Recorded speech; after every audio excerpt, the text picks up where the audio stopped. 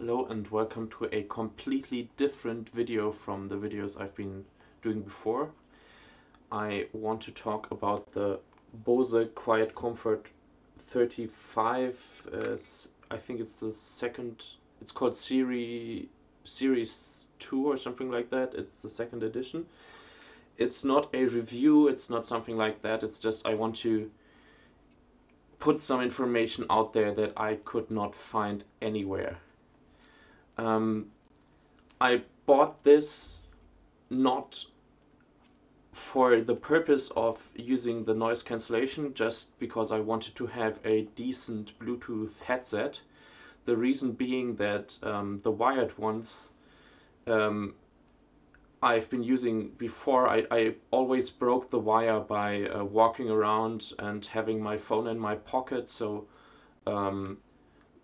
bending the wire made it break, and after like breaking 2 or 3 wires in half a year, I thought, yeah, it's time to switch to Bluetooth.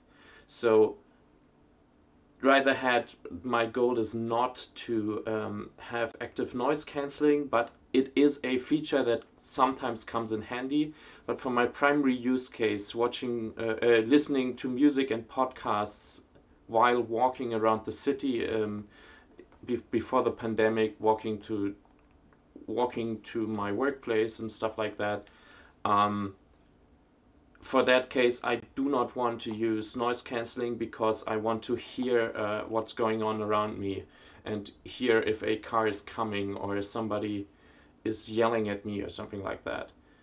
So right out of the bat, there was a big problem for me, because when you get these and you turn them on for the first time, there's only one button, this one here, to change the noise cancellation setting.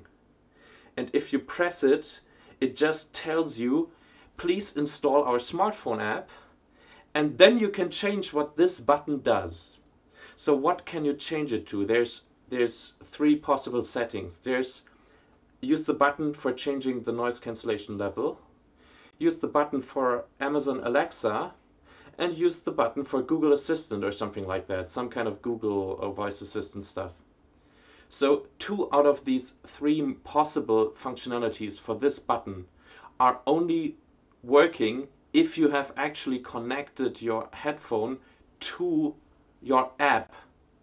So wouldn't it be nice to just assign the one thing that you can actually do without connecting it to a smartphone by default? And there's the next problem. If you start this up, it will always have noise cancellation on full.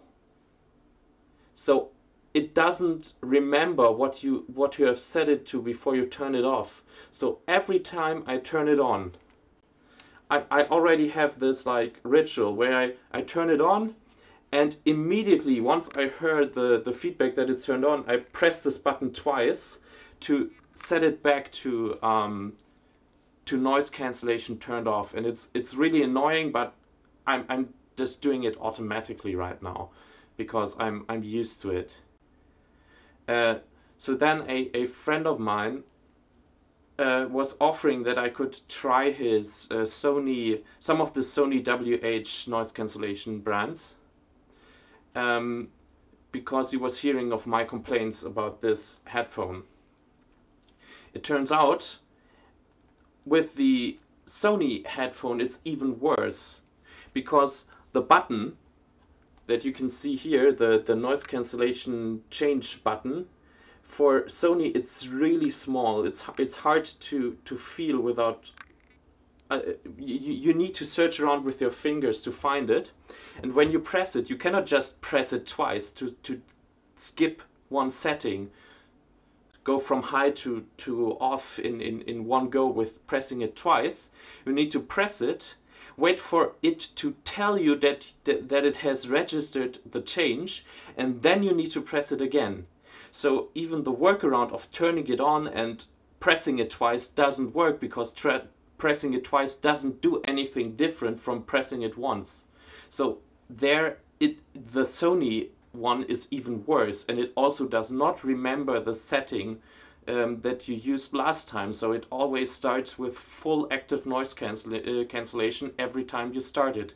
And the Sony one has even a bigger problem, or another big problem, let's say.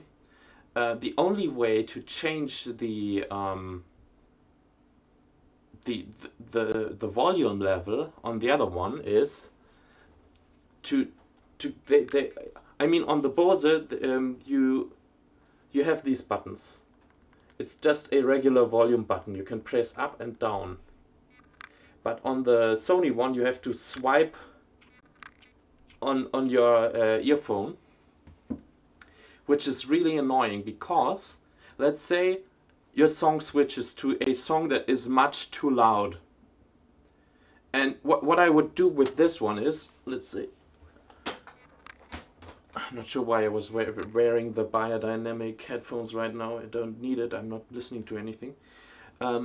So what I do is I just press the button until it's not as loud anymore and my ears aren't dying. But if you're using the Sony headphone, you have to do this and wait for every single step of volume control to register.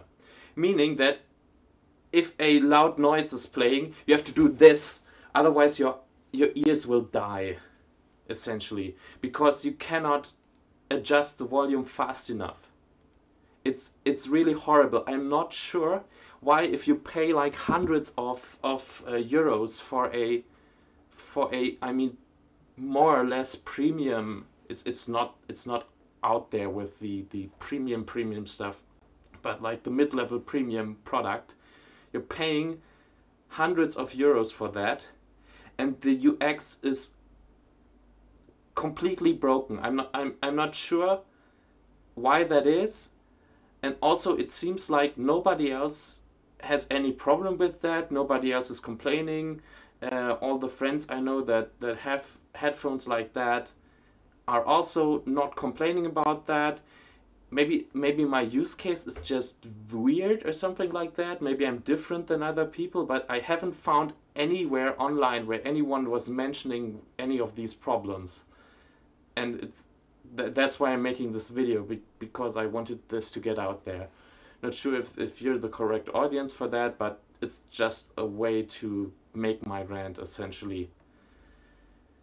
Yeah, that's all that I wanted to talk about. Thanks for listening.